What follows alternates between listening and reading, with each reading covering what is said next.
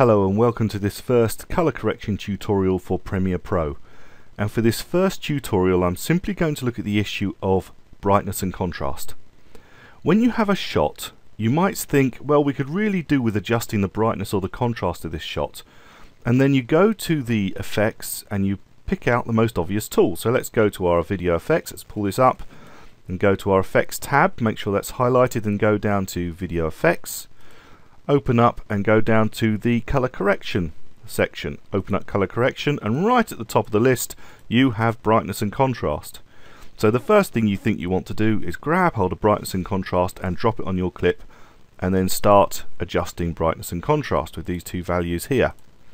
Well, if you're tempted to do that, can I tell you that what you really need to do is slap your wrist very firmly and hard, because you do not use this very old control for doing brightness and contrast. It's still there because people do use it, but it damages your shot in a way that other tools will not.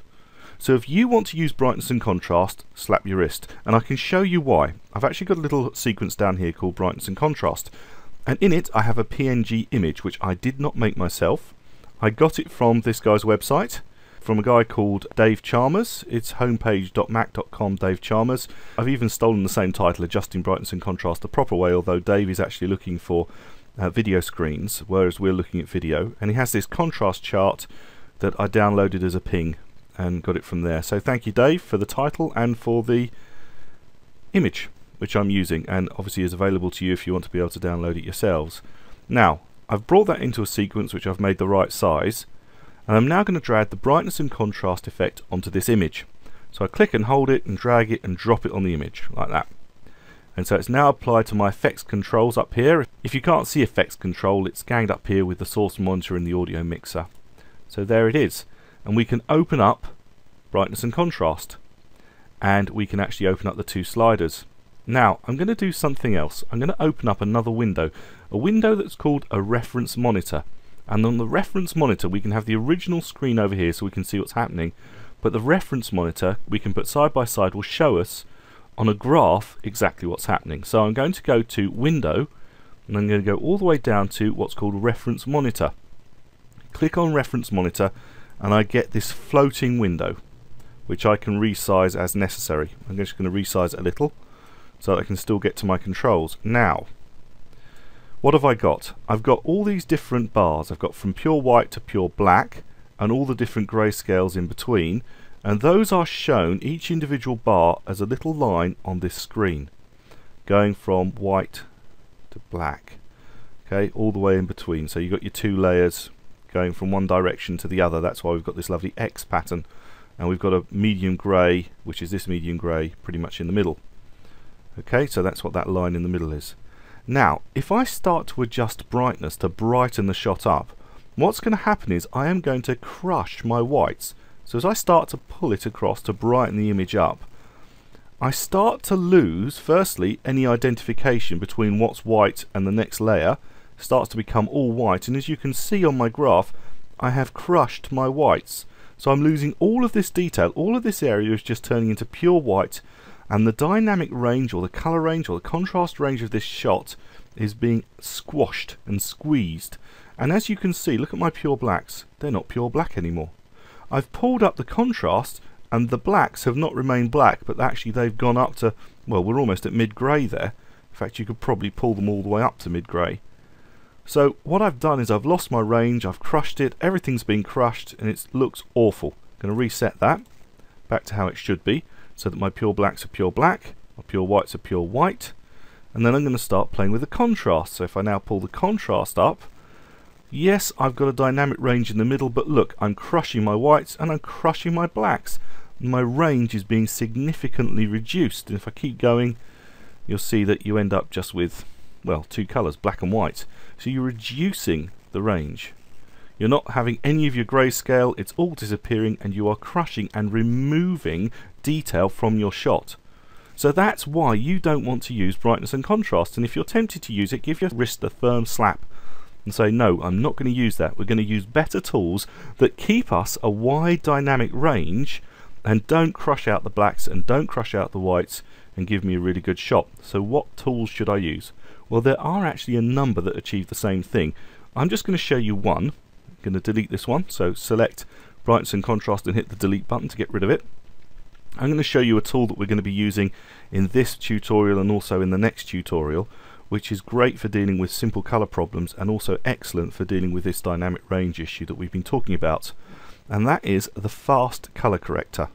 So scroll down your color correction tab until you see something called the fast color corrector, and if you struggle to find it, you can always type the name of the effect in this box here.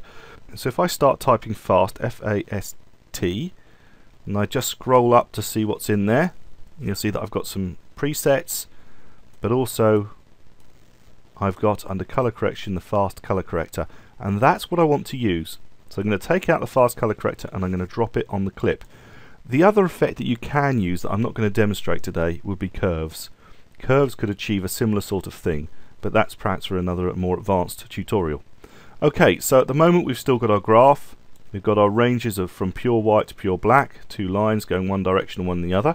Now we've got the fast color corrector, and I'm going to open it up and I'm going to actually expand it so you can see the whole thing. Now if you click this little show hide icon up here, it takes it out to the full width. You might have it like that and you want to reduce it, so it's just show the full width or don't show the full width, that's all it is. But I'm going to go the full width and I'm going to scroll down until I see these bars here. One says input levels, the other says output levels, and we're going to be playing around with the input levels. Now let me just explain what you're seeing here. This is the area that is pure black, this is the area that is pure white, and this is everything in the middle. Now if I start to pull this slider, the pure black slider, to the right, I am saying that every pixel that's darker than this level has got to be crushed to pure black, and you can see that I've started to crush to pure black and I'm starting to pull it down here. So I pull it a bit more, you'll see that effect. I'm crushing things to pure black, but notice pure whites remain, they've not been changed. However, if I wanted to crush my pure whites, I could pull this white fader down, and I'm saying that every pixel that is this brightness or higher must be pure white, and you can see that I've got pure white turning up and I'm beginning to crush my whites, although I am still maintaining a full dynamic range. Now I'm going to put those right back. So I'm saying only the darkest pixels are pure black, only the whitest pixels are pure white, so I've still got my full range. And in the middle I have what's called a gamma slider. And basically gamma is saying it's everything that isn't pure black and everything that isn't pure white. So it's the whole range in between. And actually you can slide the gamma slider and never get to pure black, never get to pure white, but you can adjust the brightness and the contrast of the shot. So if I pull it this way, I'm going to brighten the shot up, but look, I've still got pure blacks, I've still got pure whites. There are my pure whites, I've still got a gradient between the two. There are my pure blacks. If I pull it the other way, I'm making everything a lot darker, and I've still got, although you can't really see it unless I make this curve really big, I've actually got an exponential curve. Never gets to pure black apart from what is pure black. There is actually a visible difference. I don't know if you can see it on your video screen, but there is a visual difference between this bar and this bar. So I've maintained a full dynamic range and I've affected the brightness and contrast. This in other programs is often known as the levels control. You find levels in Photoshop and in After Effects and in many of the other programs. Well, it's actually found in this fast color corrector, levels. Now the output levels at the bottom shouldn't be confused with the input levels. The input levels are looking at the actual image and making sure that everything below a certain value is pure black, everything above a certain value is pure white, and we're adjusting the contrast, if you like, the brightness and the contrast with this slider, this gamma slider in the middle. However, the bottom slider, which is called output levels, is about what are legal limits for the broadcast system that you're working in. Now sometimes it won't take the full range of the image that you've got, and you need to pull these in a bit and say, okay, you've got to consider everything below 16 is pure black, because TVs aren't going to cope with pure black. It just need to look at 16 and below is going to be hit black, and say 235 at the top end might be an appropriate range for a TV screen. So therefore we're actually saying we've mapped this, whatever's pure white here in our image, on output will be taken to, in this case, 234.9, and everything that's pure black on our image will be output to 16, so that I've got a safe range for broadcast. but that is just for output. So it's going to crush the color range, but we can still keep the full range of the image in our production, but then make sure that when we output it, it matches the system that we are outputting to. But I'm not going to play with those. Okay, so let's have a look at a clip and see how it works in effect. Right, I've got one here that says arrive, and if I just move through this arrive, we've got somebody coming to a door, going to unlock the door, open the shop and go in. Okay, so that's what this clip is, and the image I've got here is showing the full dynamic range of all the different luminance values there are in this shot. So some areas are very bright. We might be looking over here at these whiter areas, might be represented here. This area would represent this bright wall here, and then the darker areas might be seen here. So we've got a luma range of what's actually going on in the shot. Now, at the moment I've got brightness and contrast put onto this shot. If I start to move the brightness and contrast, let's just move this over here so we can see the two side by side. As I start to brighten the shot up, I'm shifting everything up and I'm crushing my dynamic range. All my blacks are disappearing as I start to pull it up. You see, I'm pulling them up and everything's getting squashed at the top as I start to push brightness. So I'm not got a wide dynamic range, I'm just squashing everything to make it brighter. And as I increase contrast, you'll see that I'm effectively going to start crushing the top and the bottom. So the tops are beginning to crush out already and the bottoms are beginning to crush out, and I'm just sort of going to lose the detail, and everything's either going to be completely white or completely black, and it's not really going to work for us. So we don't want to use brightness and contrast. I'm just going to turn that off, and we're going to pull the fast color corrector onto this shot.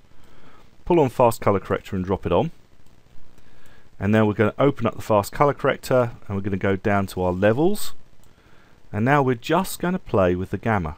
So what we actually need to do with this particular shot is we actually need to darken it a bit. So I can pull it down to darken it to increase the contrast.